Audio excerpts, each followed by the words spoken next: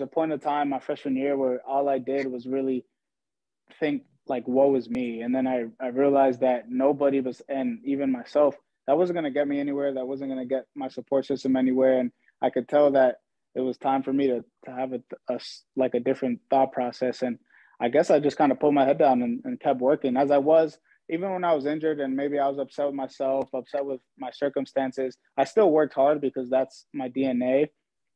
But I think that the mentality of working hard Hmm. is just as important as the physical work that you put in.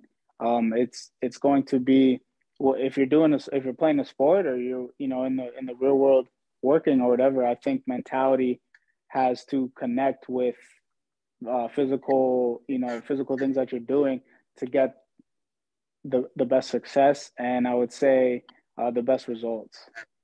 Man, listen,